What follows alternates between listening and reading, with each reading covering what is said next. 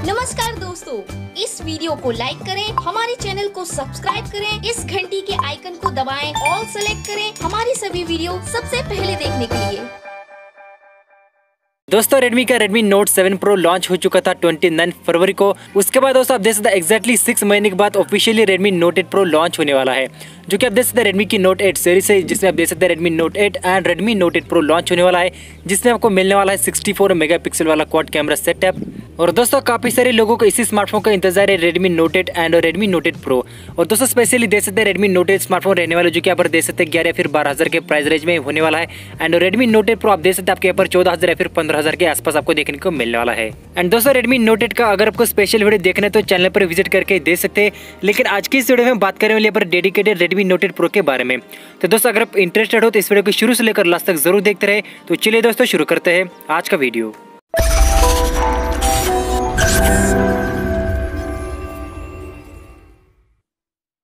तो दोस्तों काफी सारे लीक्स एंड रूमर्स के बाद ऑफिशियली आप देख सकते हैं उसके ऊपर लॉन्च डेट कंफर्म हो चुके हैं Redmi Note सीरीज, जिसमें Redmi Note 8 and Redmi Note 8 Pro launch होने वाला है।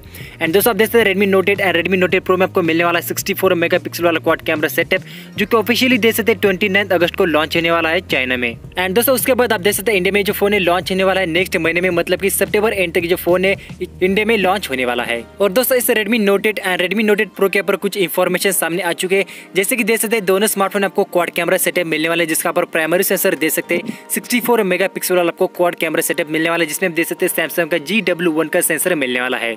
और दोस्तों इसके बाद आप देख सकते हैं काफी सारे लोगों ने एक्सपेक्ट किया था कि इस Redmi Note 8 and Redmi Note 8 Pro में आपको पॉपअप सेल्फी कैमरा देखने को मिल सकता है, लेकिन दोस्तों आप देख सकते हैं इस Redmi Note 8 and Redmi Note 8 Pro में आपको फिर से वाटर ड्रॉप नॉच, मतलब कि जो डॉट नॉच डिस्प्ले इस बार सेम देखने को मिलने वाली है। लेकिन दोस्तों इसके जो बेजल्स है काफी कम मिलने वाले, मतलब कि आपको जो डिस्प्ले काफी आपको बिग स्क्रीन में देखने को मिलने वाला है।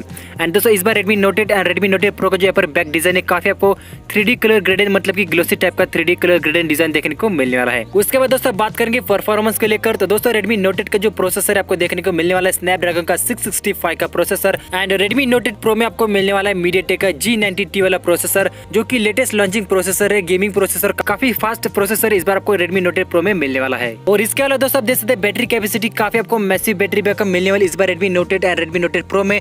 टोटल आप देख सकते हैं 5000 mAh की बैटरी बैकअप इस Redmi Note 8 Pro में देखने को मिलने वाली है। साथ में दोस्तों देख सकते हैं टाइप C पोर्ट के साथ फास्ट चार्जिंग का सपोर्ट भी इस Redmi Note 8 Pro में मिलने वाला है। एंड इस बार दोस्तों आपको 18 वाट का चार्ज भी बॉक्स के अंदर मिलने वाला है। साथ में दोस्तों Redmi Note 8 Pro में आपको लिक्विड कूलिंग सिस्टम भी प्रोवाइड की गई है, तो काफी इंटरेस्टिंग बात है इस बार दोस्तों Redmi Note 8 Pro में आपको लिक्विड कूलिंग सिस्टम भी प्रोवाइड की गई है।